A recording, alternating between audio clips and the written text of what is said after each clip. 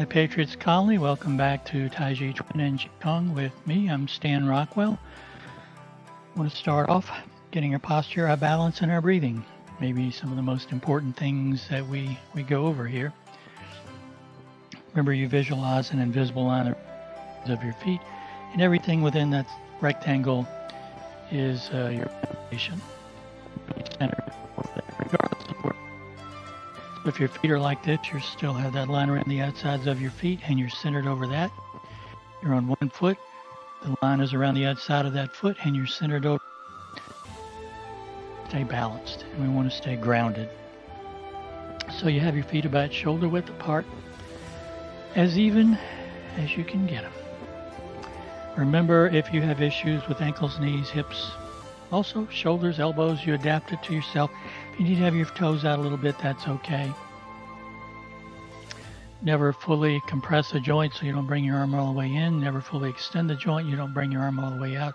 Always going to be some bend in the elbow. Always going to be some bend in the knees. Knees are always going to be pointed in the same direction as your toes. And you're going to remember that 70% rule. And only 70% of whatever your capability is at this particular moment. And that changes even over the course of the time that we're together. So that may be 70% right now, and in a few minutes that might be 70%. You just pay attention to your body.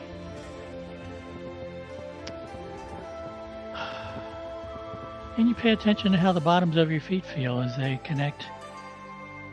If you're wearing shoes, to the inside of your shoes and to the floor. If you're barefoot, inside I typically do it barefoot if I'm on carpet. It just makes it a little easier. Outside or on hardwood floors or linoleum floors, I wear very minimalist kind of shoes. But we want to get ourselves nice and grounded, so you sort of tilt to one side or shift from one side to the other. You don't tilt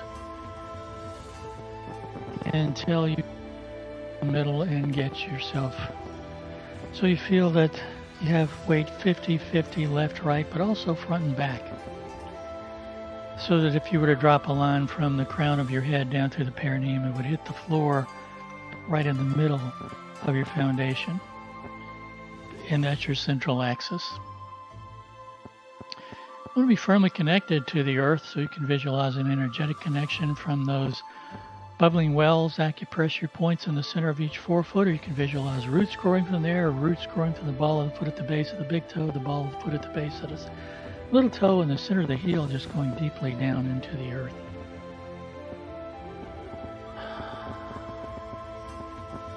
Once you're grounded to the earth, you ground yourself upwards to the heavens. You use that same crown, the Ba Wei, or crown chakra. An energetic connection pulling you up, a line attached there pulling you up, stretching you upwards and making you taller. Making adjustments to your body. Your spine stretches out and the vertebrae stack on top of each other as you're lifted upwards. The tops of your hips become parallel to the floor. The tailbone drops a little bit. Hips move back a little bit so your stomach and your lower back flatten out. Again, if that doesn't feel comfortable, go with whatever feels best for you. Tops of your shoulders are parallel to the floor. Shoulders relax down the center line. As that line pulls you up, the back of your head lifts up, chin tucks in a little bit, and it may even move your head back just a bit. So your head's nice and balanced on your shoulders. If you drop a line from your earlobes, it goes through the center of your shoulders, centers of your hips down to your ankles. And you see you need to have some bend in your knees to be able to do that. Trying to stay in harmony with gravity, if you stand at attention with your shoulders back and your knees locked, it shifts you back to your heels, and that's not good. You have to do extra work to stay upright. You also risk hyperextending your knees when you do that, and pulling your shoulders back puts more pressure on your chest, which affects your breathing. And we want to have everything relaxed but ready. So focus on your breathing. Inhale through your nose down to your diaphragm, touching the tip of your tongue to the roof of your mouth behind your front teeth. And as you exhale, you pull the pelvic floor up. You move as much air out as you can. If you want, you breathe out through your mouth and release the tongue, and you sigh. With that sound, you let whatever tension is inside, whatever tightness is inside, just relax and flow out and away from you.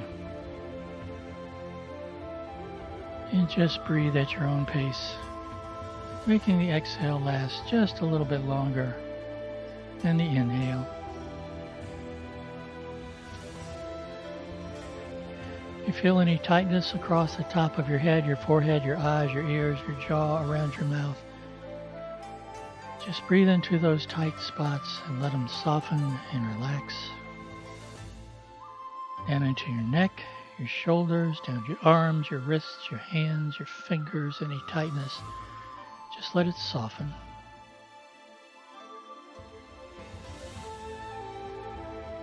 Your chest, your stomach, your back, any tightness anywhere, just let it soften. And your hips, down your legs, your ankles, your feet, your toes. Just let it soften and relax. We're going to start to shift your weight from one side to the other. Making sure, like if that line hanging from the by way as a pendulum, it's going from the middle of one foot to the middle of the other foot. It's never going outside. So the movements at the hips and the ankles, keeping the knees nice and soft. And you start to turn a little bit on that central axis, so weight goes into one foot, the heel of the other foot comes just a bit off the ground. Your arms are totally relaxed, like your hands are directly attached to your spine, and they start to swing. And just continue to breathe down to your abdomen. And when you exhale, you pull the pelvic floor up to move as much air out as you can. And you make the exhale last a little bit longer than the inhale to engage the relaxation response. You can just visualize yourself in a place or with someone or something where you feel very safe and secure and peaceful.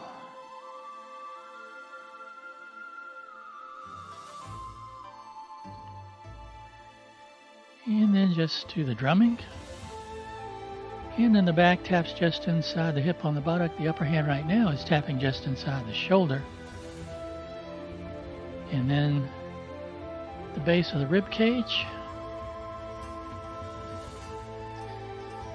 inguinal crease or the qua, lower dantian,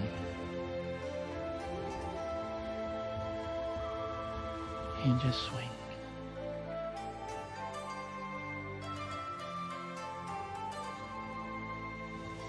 You can do this however long you want when you're just doing it on your own. Remember, it's the Tai Chi swing that they use at Massachusetts General Hospital and at Harvard. It's part of their mind-body program. It's the Tai Chi where you don't have to remember a sequence, which makes it much more relaxing in a way. It's also used in some Qigong forms. Just come back to center, hold a really big ball, loosen up the lower back a little bit, move the hips out, upper hand keeps the head still.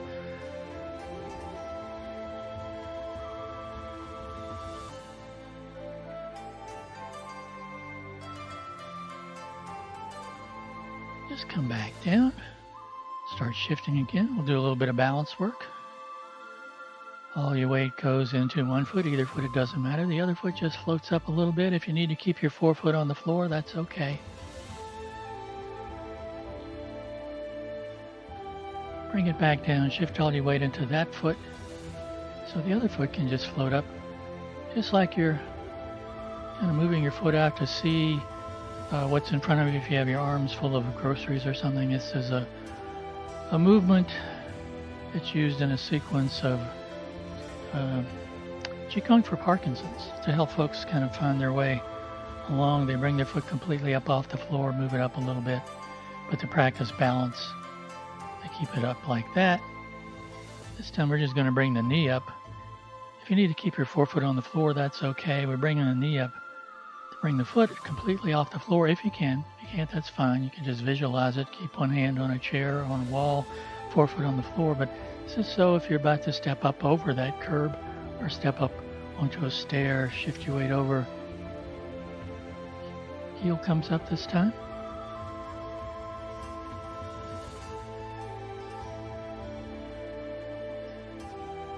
Heel comes up.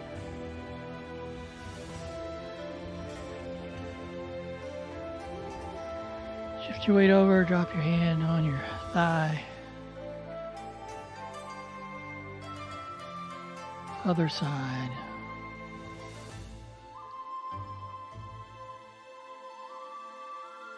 Walk just a little bit. And if you're in a tight space, you can walk in place. It's just bringing your foot up and down. But paying attention to your weight shifts from one side to the other, and again, how the bottoms of your feet feel. Part of balance is being aware of where you are in space and how the bottoms of your feet are connecting to the earth. So shift all your weight into one foot. Feel how that grounds, and the other foot can let go. Go straight ahead like you're walking on railroad tracks. It comes down. It seals to the floor as you shift your center. So when I'm back here, that pendulum is right in the middle of this foot. As I shift my weight forward, it goes zigzag across to the middle of the other foot. When all my weight's in that foot, the foot and back can let go. And come straight up and down, and you don't have to take very long steps. Again, you stay in your comfort zone. You should be able to smile when you're doing this.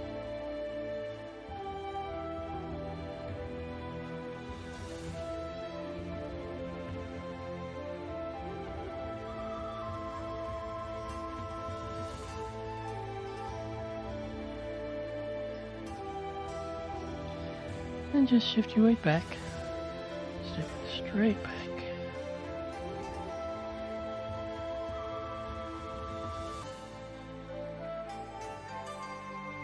If you're like me, you may find it's a little harder to keep your feet, toes pointed straight ahead on this one, because when the foot comes down, it wants to go into Young style walking and go to 45 degrees. And we're going to do Young style walking, so just shift your weight over to one side. Other foot goes to 45 degrees. Shift your weight over, T-step, foot in the front straight ahead, foot in the back 45 degrees, knees staying behind your toes to keep the pressure off your knees.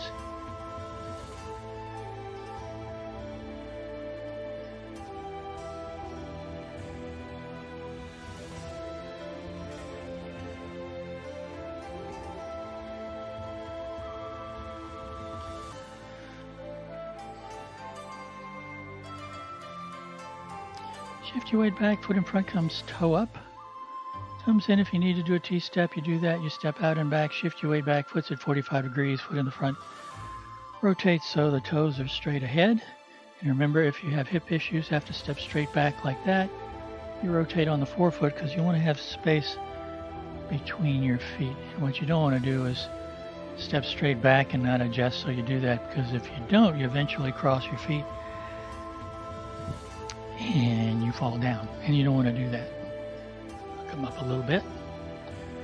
Sideways walking, remember you're tilting from one side to the other. We'll add the hands for wave hands like clouds.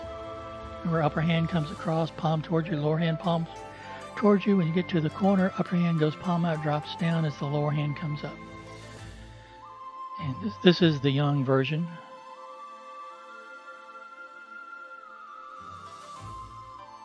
This is a standing meditation. You can do however long you want.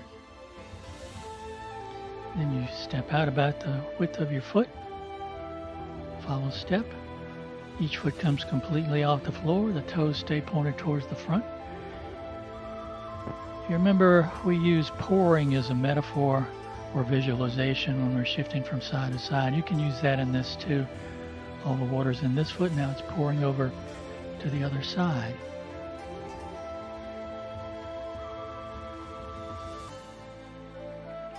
Come back to center. I'm going to work our brains a little bit and see how well we remember sun style. I'm going to see how well I can remember doing it backwards. So, should be able to just mirror me, I hope. Start off toes towards the corner. Remember, this is the form that was developed for pain management in particular, but it also is helpful with conditions like COPD and recovering from heart issues. Nice and balanced and begin. And down.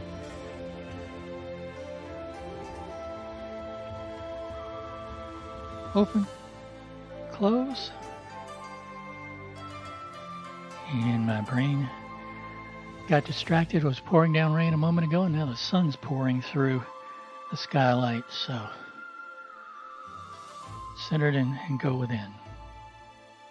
We'll start again. Up, down, step, step, open, close, single whip. And the sun version of wave hands, upper hand palm out, lower hand palm down.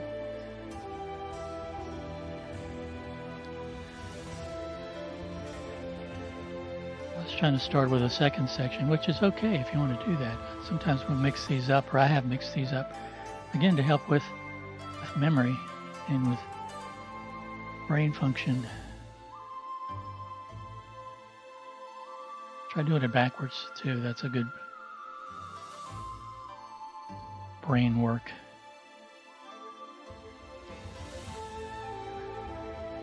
Open, close, second section, first part, brush and push to the right. That little follow step. Play the lute, step up to parry, and punch. And again, you can take small steps if you don't have a lot of space. Because going in this direction, I don't have a lot of space, so I take small steps. Open, close, second part, second section, brush knee. Play the lute, parry, punch. Apparently closing, push the mountain to the front. Open, close, first part of the third section, brush knee. Leisurely tie coat, up and back, and push. Open, close, lateral single whip in the lowering movement, fist under elbow, step back, repulse monkey to the back, and to the front.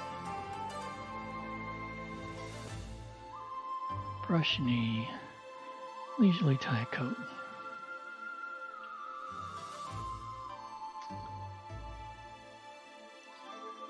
Come back to the front for open and close.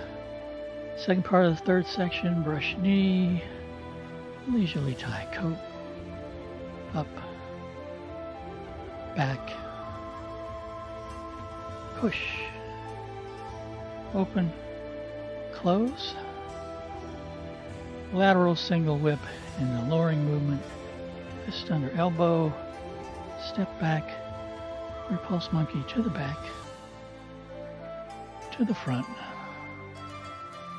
brush knee one more time with the leisurely tie coat, up, back, push, back to the front, feet back in a V, open, close, and down. One other distraction I've got going is right now I'm getting treated for prostate cancer, and one of the parts of that is hormone therapy, which gives you hot flashes, and they're rather frequent, and you suddenly break out in a sweat. It takes you away for a moment, so doing the best I can. We want to work on the yang style for a little bit, because we've been working on that for a few weeks now. And remember, don't worry about left and right. And there's times I've developed or tried to develop when I was working in a place where it had a mirror in the front, like at Patriots Colony, where people could stand behind and see the hand movements So we just do it all facing forward and not even bother with left and right. So let's do it that way. And again, doing it, mirroring it is okay, or doing it the other way around is okay. I've noticed when this hand goes up, a lot of times the women, that hand will go up because they're actually mirroring me, whereas the guys oftentimes when this hand goes up, this hand will go up because they're turning it around in their head. And so whichever way works best for you, do it that way. Start off evenly balanced, shift your weight into one foot, step out, palms back, arms rise, and down. Remember, the first movement after the opening is part the wild horse's mane. It's that grab, foot comes in, step up, hand drops down, hand comes up.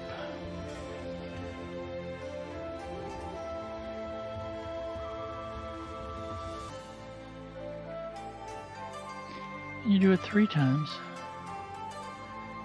Little half step with the back foot, hold the ball, shift your weight back into white crane spreads wings, no weight on this front foot, but the outside of the foot's touching the ground.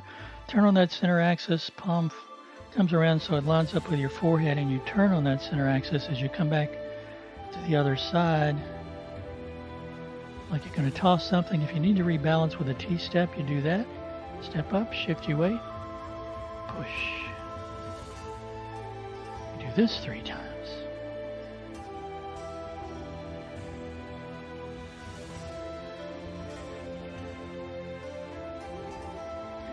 Then there's a little half step with the back foot. Hands push over to the side. Heel of the foot in front comes up, and then the toes of the foot in front come up. And that's playing the lute, and then repulsing the monkey yang style 4 times. 1, 2, 3, 4. Into grasp the bird's tail left side, ward off. Roll back. Press, push, and if we were doing this in a standard way, we'd have to make a 180-degree turn, but we're just going to come back to the center and do grasp the bird's tail on the other side, ward off, roll back, press, push, and we do another 180-degree turn, but we're just going to come back centered, push off to one side and bring the toes up on that side so we can take that foot out to 45 degrees. Shift your weight over, do that hook hand where you bring all your fingertips together, a little bit of bend in the elbow, arms back a little bit. The other hand is in front of your shoulder. It comes around, goes palm out, and you shift your weight. And you're looking through index finger and thumb, which is mouth of the tiger, side view, like that,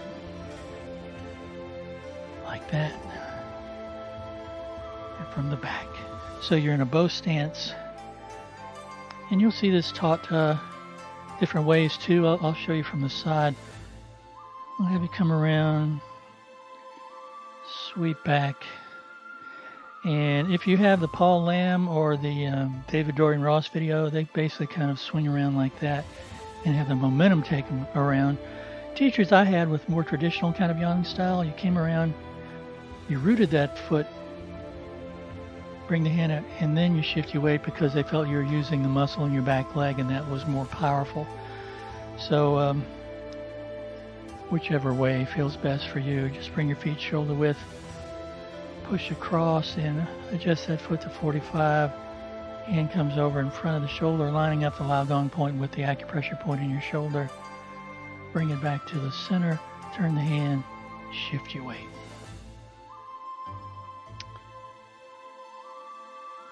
Like that. And this is where you would do another turn, but we're just going to come back because the next movement is wave hands like clouds. Let's see if we can figure out a transition for that. Come back and wave hands. We're going to take really small steps. And then you go into another single whip. It actually felt pretty good. So we're at the end of Grasshopper Bird's tail. Come back. Push. Come back. Wave hands.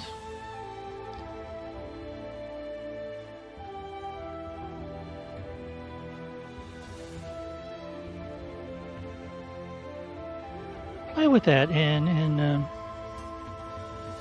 find what works best for you. Remember, you're playing jazz. You're staying inside the principles. So you want to keep your body centered over your foundation. Make your movements as graceful as you can, but you don't want to be swaying all around like that. So it'd be more of a kind of a slow shift into it. Push. Come back. Wave hands.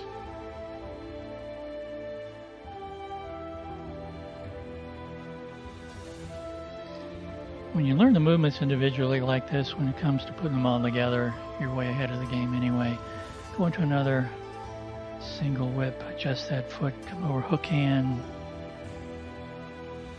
push. And looks like that. So you're bringing your fingertips together, acupressure points.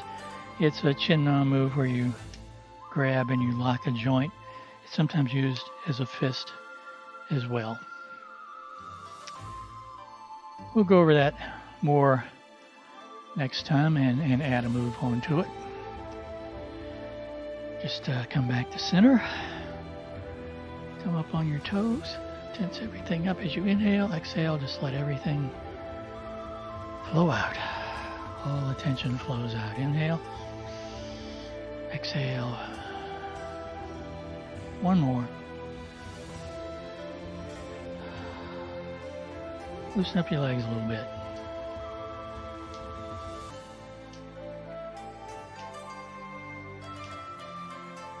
Inhale up. Exhale down. Balance everything out. Just going to do 3. Thanks for joining me. Stay safe, healthy, and well. Catch you next time, and we'll progress on with Young style. We'll go right into Young style. So practice Sun style on your own, and remember, it's nice to learn more than one family. Actually, you learned a little bit of a Chin style today. When you go like this, the next movement in Chin style would be like that. Golden Guard stamping foot. It's one of the opening moves in Chin style, but it's also used in a form called Tai Chi for energy and a moderate version of it in Tai Chi for rehabilitation. But those are a couple of other Paul Lam forms. So take care, and I will see you soon. Bye-bye.